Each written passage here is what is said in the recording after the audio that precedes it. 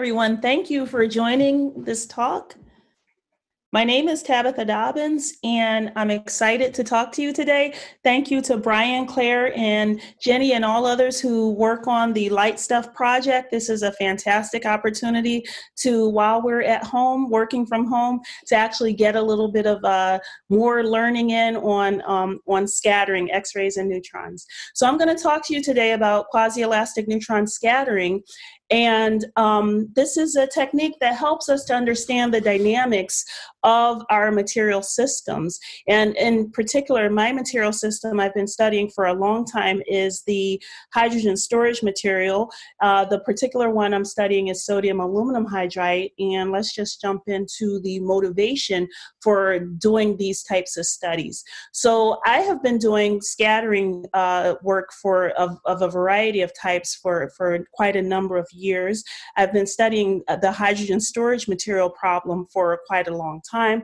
And the key things that we don't quite understand is the role of the transition metal catalyst in that material system. And we don't quite have a strong handle on the role of nanostructuring either. So this talk combines the two effects of adding the transition metal catalyst and also nanostructuring the material. And this talk really builds upon work that we did when we were looking using quasi-elastic neutron scattering of nanoconfined sodium aluminum hydride alone. We didn't have the catalyst added into that material, and we published that work back in 2016, and it's highlighted here on your screen. Okay, so to continue on, let's understand the problem a little bit more, the significance of this problem.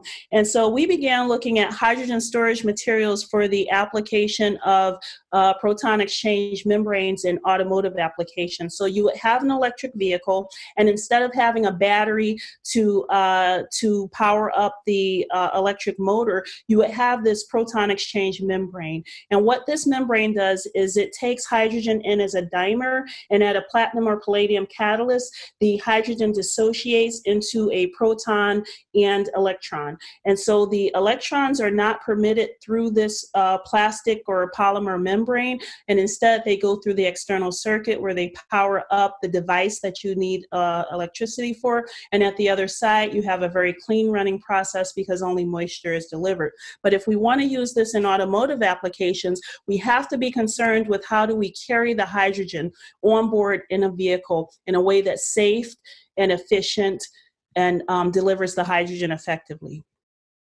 And so we're really talking about going in technology from a petrochem generation to a hydrogen generation. And so here we have several Department of Energy defined targets, and I'll just point out a few of those for you for these material systems. And I just wanted to give you more background before I come to the scattering studies so you understand what we're looking for. So in the scattering studies, when we're looking at hydrogen dynamics, we're looking at effects that could be thermodynamic or kinetic effects. And so you can see that many of the overall targets set aside by the Department of Energy are related to the kinetics and the thermodynamics of the material. Well, the system weight percent, their target is about 6 weight percent, and that's really determined by the composition of the material, not the behavior of it. But then the operating temperature, the temperature that it desorbs the hydrogen at, that's a thermodynamic and kinetic parameter, as well as the startup time. That means the amount of time it takes to begin to release the hydrogen, deliver the hydrogen gas at high enough pressure for the fuel cell to begin to operate effectively. And then the cycle life determines the kinetics and thermodynamics, the temperature and pressure at which the hydrogen goes back onto the material, and then the temperature at which it's released and the temperature and pressure at which it goes back on again. So these parameters are really defined by the fundamentals of the material, and that's why we want to undertake studies in neutron scattering to understand these things. So things like, what is the role of the transition metal catalyst? And are the limitations that we're seeing really kinetic limitations, or are we really transitioning into a new thermodynamic reaction in our material system? And then most importantly, when we have tools that are at our disposal at neutron facilities, at synchrotron facilities. What new information can we bring? How can we utilize these tools in different ways to reveal things, fundamental insights about the material? And so, again, the model system that I've been looking at is sodium aluminum hydride, and it has a tetrahedral crystal structure. You can see here, hydrogen is in the interstitial sites, and this material releases hydrogen in a two-step reaction. The first step delivers about 3.7 weight% hydrogen at about 183 degrees C, and the second step delivers another 1.9 weight% hydrogen, but at about 350 degrees C. So in practice, this second reaction is a little bit too high of a temperature reaction, and we often only look for driving this first step in the reaction if we're looking at that as our thermodynamic system. And so it was a real transformation in thought in 1997 when work by Bogdanovic and Swigardi to adding titanium catalysts to this material were able to enhance the reverse reaction. Before then, this material would release hydrogen, but the reverse of uptake of hydrogen at temperatures and pressures that were reasonable to achieve, it wasn't easily possible. So before then, we were really dealing with transition metal compounds, and hydrogen is nowhere in the stoichiometries as you look at these graphs. The hydrogen that means hydrogen was not occupying every single unit cell, and that means that these were very low weight% hydrogen systems, but the hydrogen was able to diffuse through, reside in the interstitial, and release from these materials. And along came the development of Bogdanovic and Swigardi to this new material system. And then came many, many material systems being studied for this application. Now, the key here is that we want to have a temperature that is low enough that it can the desorption reaction can be run from the waste heat of the fuel cell. We want to have a high enough theoretical weight capacity to meet the Department of Energy system targets. And so our weight percent in our sodium aluminum hydride, which is found over here, is just not high enough of a weight percent, but we still can gain insight and fundamental understandings from studying this material by trying to manipulate the material so we push the temperature of desorption down. And once we understand how those things work, then we can try it with some of these more promising weight percent compounds that would be up higher here. So just to review the effect of the catalyst, we talked about adding transition metals to these materials, and titanium actually operates the best at driving the reverse reaction. And there were more studies even done on the desorption reaction with titanium, and you can read about that work, and we have some publications in that work. But today I want to draw your attention to what happens when we both catalyze it with the transition metals such as titanium, but we also nano-confine the material. And in our earlier work, we used the metal organic framework, FEBTC. This metal organic framework has pore pockets that are about 3 to 5 nanometers in size. And what that means is that we could put about somewhere around 30 to 50 unit cells inside of this pore if we were able to fill the pores. Now, we were not the first people to actually consider nano-confining this material. This work had been undertaken since 2009 by several groups, but we thought that quasi-elastic neutron scattering could give insight into some of the arguments that were happening in the literature. So several groups who did this type of work, by the way, all the groups that did this type of work noticed that there was a lower desorption temperature. And so this was really a fantastic finding, but the argument was whether this was a kinetic effect, meaning that we had more surface diffusion, or whether this would be a thermodynamic effect, meaning that we changed the entire reaction mechanism. And so we destabilized the compound and changed the entire desorption mechanism and the entire desorption reaction. So we thought we could give insights into that with neutron scattering. So why use neutrons?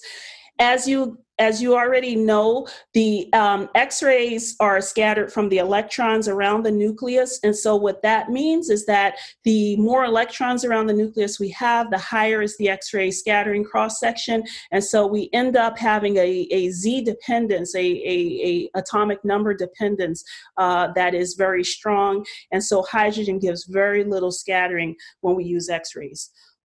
Alternatively, neutrons scatter from the nucleus, and we get a large scattering cross-section from neutrons, from hydrogen when we scatter with neutrons. But that's not the only part of the story here. It turns out that the incoherent scattering, that's that disorganized scattering, that's the out of phase scattering. We also see it as a contribution to our background noise oftentimes. That incoherent scattering signal, because we're not trying to do diffraction and precisely pinpoint the atomic position, the incoherent scattering signal is also valuable to us when we use quasi-elastic neutron scattering. And we can see that for hydrogen, the incoherent scattering length is quite high at about 80 barns. And so this would be a consideration when you look into doing this technique with your samples to understand the dynamics of the atom that you're interested in. It's great to have a high scattering cross section, but it's even more helpful if you have a high incoherent scattering cross section to do those types of experiments. So we went to the National Institute of Standards and Technology, the Center for Neutron Research, that's the NCNR, and we went there to carry out our experiments. That facility has 2 instruments that can measure quasi-elastic neutron scattering. Those are the disk chopper instrument and the high flux backscatter instrument. They differ in the temperature range and the dynamics. So the HFBS instrument is better for your lower temperature and slower dynamic systems. And the collaborators there were Craig Brown and Madhu Tyagi. I believe they are on the call today. And when we get to Q&A, they may have some input at that time. And the earliest work that we did, you'll find information about the researchers and maybe some additional publications by them about the instrumentation. This talk will talk primarily about this one specific problem of looking at the sodium aluminum hydride. So just to review the problem and review what we know from the literature, the sodium aluminum hydride has this 2-step reaction that we went over. But it turns out that theoretical work done in 2010 by Mueller and Cedar showed that if you were able to nanoconfine such that you had 2 to 10 formula units of the sodium aluminum hydride, then you completely change the reaction pathway to one that looks like this. So effectively, it looks like we've skipped over to the final step of the reaction, that in the undoped and unnanoconfined system, it was happening in about 350 degrees C, and now we can see it's happening, it's a single step reaction. And so further work by Mazoub et al. Shows that at 100 degrees C approximately, we get a single step reaction. They predicted a different reaction pathway, but this was with 8 formula units. And that was when we set about setting up our experiments and looking at the nanoconfinement, and the technique that we used would be described in this paper. It's just a vacuum infiltration. So we used a tetrahydrofuran. We put the sodium aluminum hydride in it, and we exposed it to the MOF, and we pulled vacuum on it to infiltrate it, and followed by a rinse step. That technique is highlighted here, but also in our paper. And we did quasi-elastic neutron scattering. Again, we've already published the results on the undoped material. And what we saw specifically is that there were 2 ranges of motion, a long range and a localized motion. The localized motion would be slow, and the percent hydrogen went from 7 to 18% when you were micro versus nano, and we had greater than 40% hydrogen undergoing this long range faster motion, and that's all work published here. But now we wanted to look at what happens when we both nanoconfine the material and we catalyze the material. So for that study, we switched up our material to this mesoporous silica. It's a SBA 15 material, and it has pore sizes that are around 8 to 10 nanometers. And we nanoconfined that material, and then we took it again to quasi-elastic neutron scattering at the NIST Center for Neutron Research. Before taking it, we wanted to confirm that we had achieved nanoconfinement. So with that, you're looking here at BET surface area measurements with nitrogen gas. And so we can see that the curves look very similar, but what you're looking at is the scale of the curves. This is the volume of porosity in cubic centimeters per gram here as the maximum scale. And you can see it's about a third less available pore space for the nitrogen gas to absorb onto. So that means that our material has infiltrated those pores. And then when we transform that data into actual pore size or pore half width, then we can see in the blue curve, it's before infiltration. We see that the larger pore, it gets actually a smaller size. And we can see that the smallest pores are nearly the amount of them is greatly reduced. So we're filling up these smallest pores in that SBA 15. So nanoconfinement is indeed achieved. But then we want to know, are there the effects of nanoconfinement that were reported in the literature that I showed you before? And for that, we use differential scanning calorimetry. It's just if you haven't heard of it, it's just a thermodynamic technique where we measure heat flow. That means we're going to find out if there are exothermic or endothermic reactions as we ramp up the temperature in our material. So first, what I want to draw your attention to is the solid line. This is our bare sodium aluminum hydride. And what you can see is that we get this huge exothermic peak happening when we hit 183 degrees C. That's corresponding to this particular reaction. And then we can see that if we take the material and we don't nanoconfine it, we just add the titanium chloride dopant to it at a 4 mole percent, then we can see that we've slightly decrease the temperature of this reaction, but we also see that we've onset a second reaction that happens at about 115 or 118 degrees C, and it's well, I won't elaborate further on what that reaction is. The material that we were more interested in is this 4 mole percent of sodium aluminum hydride, but nanoconfined in the SBA 15. And by the way, before I get there, I want to point out that the bare SBA 15 by itself, we wanted to confirm that what we're looking at is not some desorption from the SBA 15. And so that's the red curve here. We don't see any endothermic or exothermic peaks on the material as a function of the ramp up and ramp down. And but then when we look at our nanoconfined and doped material, we see this feature here, and we also saw this feature when we nanoconfined in the metal organic framework. It's at about 100 degrees C, and it's an exothermic peak, and we think it's attributable to the desorption reaction, the single-step desorption reaction that was reported in the literature before. So now we think that we have a material that's undergoing a behavior change. We've confirmed that it's nanoconfined and it's undergoing a behavior change. So now we're ready to take it to quasi-elastic neutron scattering. So what you're looking at here is your traditional neutron scattering framework. This would be if you were doing small angle neutron scattering. This is the framework, and this is the same wave vector that you're traditionally familiar with. And so 4 pi over lambda sine of the half angle. It gives you your wave vector Q.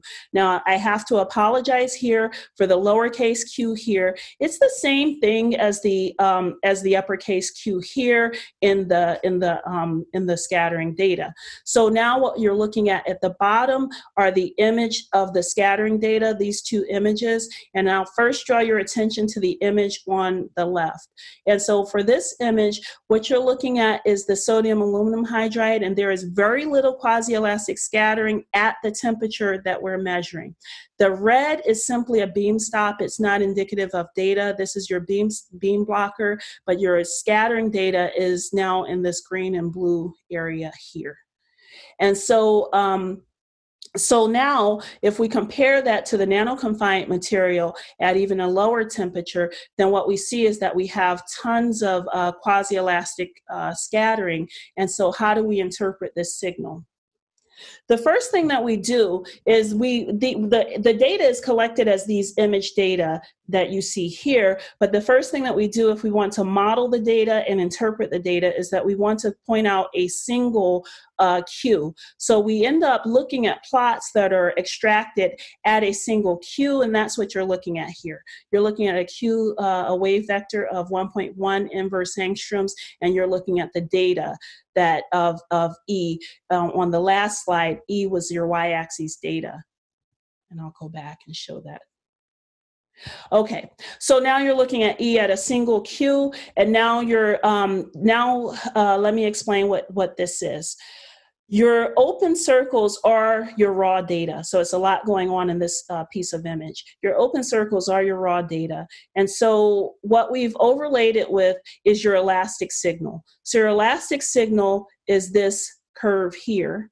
And this elastic signal means that if there was no hydrogen motion at all, then you would only have the elastic signal. And this is what the dotted trace is what it would look like. But because you have hydrogen dynamics, you have these quasi-elastic tails here. And so, what we end up doing is we end up modeling the quasi-elastic tails with a Lorentzian, or two Lorentzians in this case. It just depends on your data whether the model will fit with one or two Lorentzians. And so in this case, the model fits with two Lorentzians, and the broader Lorentzian is indicative of faster motion of the hydrogen. The narrow Lorentzian is indicative of slower motion of the hydrogen. So what we do is we extract these Lorentzian models, and we take that data and we interpret it into several parameters. The two parameters that's extracted from each Lorentzian is the full width half max. And if we track that as a function of Q, then that tells us whether our motion was localized or long range. And again, we do this with each of the Lorentzians. So we get a full width half max for the broad and a full width half max for the narrow. And we track both of those with Q, giving us more information about our motion, our slow motions, our slower motions, and our faster motions. And it's important to say here that when I say slow and fast, this is relative to each other and relative to the frame of the instrument. And so the other parameter that we extract is called the elastic incoherent structure factor, or the EISF. The EISF is simply a ratio of amplitudes. It's the amplitude of the elastic signal over the amplitude of the elastic plus the amplitudes of the two Lorentzians. So this is the formula for it over here. And what I just want to point out to you as a starting point for digesting this and interpreting it is that if you had no quasi-elastic tails, and therefore you have very low or no amplitude to the Lorentzians, then you would end up with an EISF of 1. And the EISF of 1 means that you have 0% mobile hydrogen. So this is a way that we can track the mobile fraction, the fraction of mobile hydrogen. And finally, we can apply a model, the appropriate model, apply it will give us our jump lengths, and that same model will independently give us our fraction of mobile hydrogen, so we can compare that to what we get when we observe just our EISF parameter. This is where I would stop and say, are there questions? But I think that in this format we have to keep going. So let's keep going. And so what you can extract from that is that we can take each of our samples. So this is now 3 different sample conditions. This is both nano-confined, but at 2 different temperatures, and the micron sample at a different temperature. And again, we're looking at a single Q vector and extracting these parameters for all of that data. So let's have a look at the data.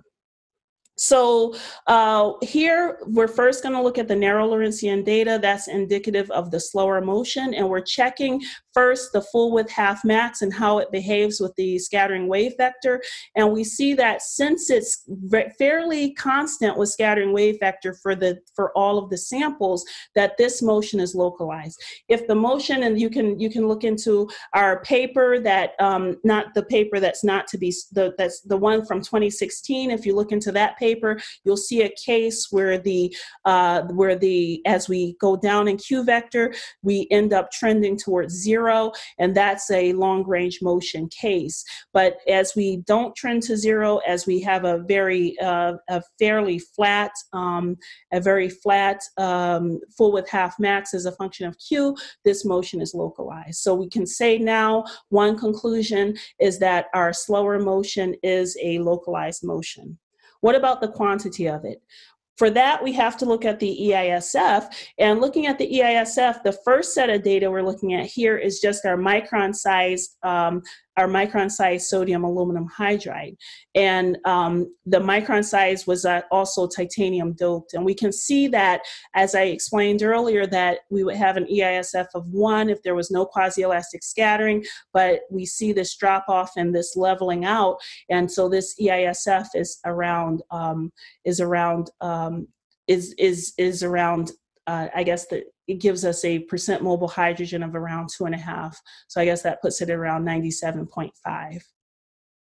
Now, if we looked at the other samples, the nano-confined and doped samples, then we see we're leveling off at about 15% mobile hydrogen. So we see that we go from 2.5% mobile hydrogen to about 15% mobile hydrogen on the localized slower motion hydrogen atoms.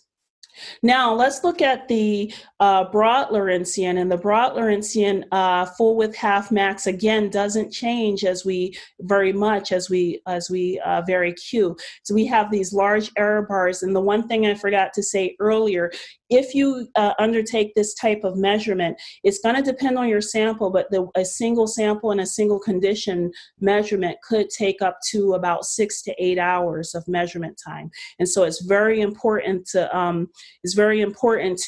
allocate the correct amount of time, or to prioritize your samples. These are very long measurements. Otherwise, you might get very, very large error bars. So we have to collect for a very long time on this technique.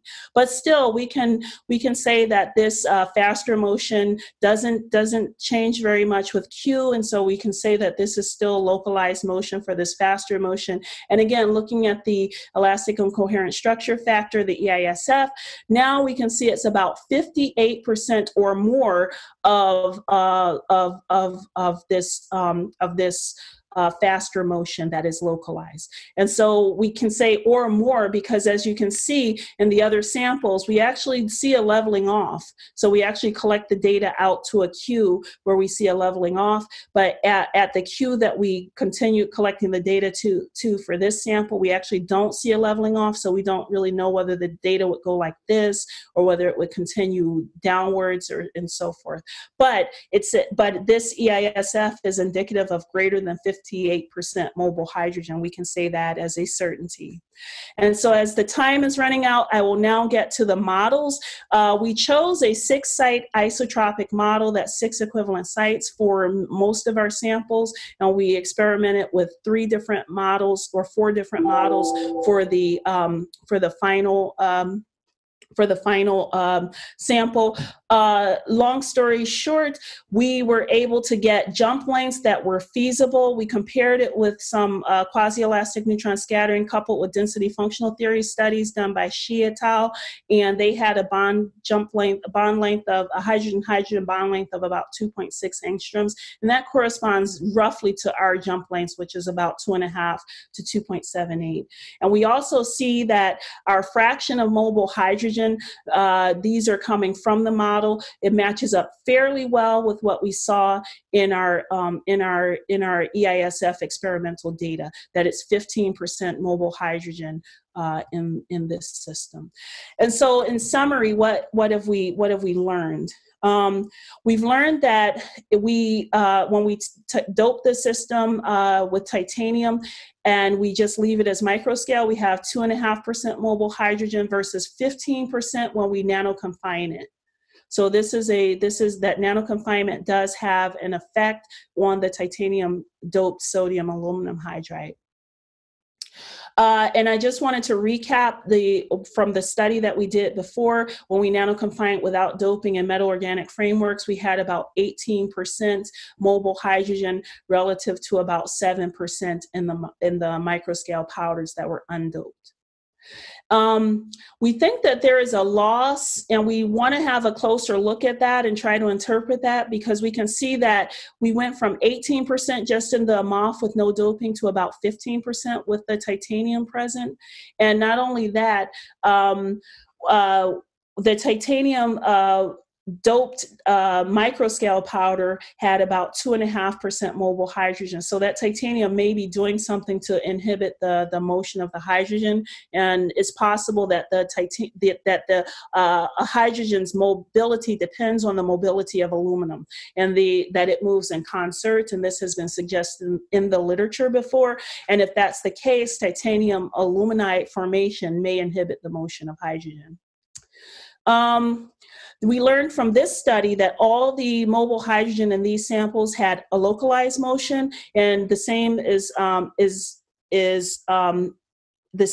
true for nanoconfined sodium aluminum hydride in the metal organic framework.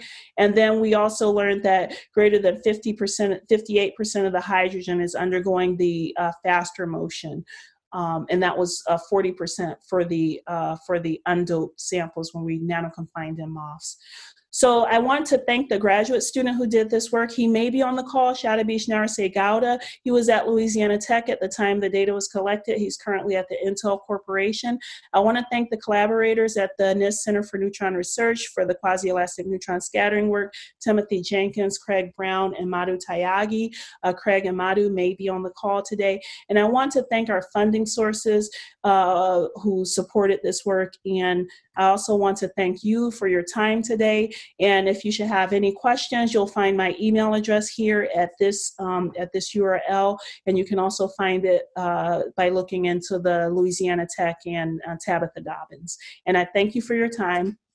I draw your attention to our last paper on this topic, and our next paper is forthcoming on this topic. And do you have any questions?